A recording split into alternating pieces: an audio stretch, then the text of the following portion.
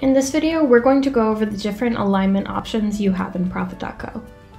It's important to note that all alignment options are completely customizable by your organization's superuser. If there's a form of alignment that isn't available to you, contact your administrator. There are two types of alignment in Profit.co, cascading from the top down and rolling up from the bottom up.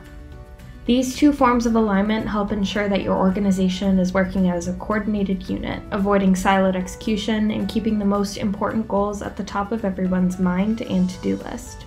In this video, we're going to explore our options for cascading OKRs. Let's say you've just created an OKR on the company level with 3 key results. To ensure that the necessary departments within the company are contributing towards this high-level OKR, you can assign each KR to a department as an objective. For example, assign the key result to deliver amazing customer support to the customer service department by selecting the assignment icon, ensuring that it will assign as an objective, and selecting the customer service department. Then in the customer service department OKR level, you can create key results that will help you achieve this objective.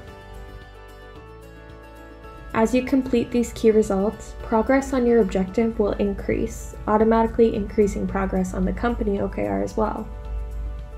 To turn off this automatic progress feature, contact your superuser. Another way to cascade OKRs is by assigning a key result as another department's key result, or sub-key result. For example, assign the key result "Launch the second generation of our product" as a key result to the engineering department. The engineering team will be able to view this assignment from their department tab.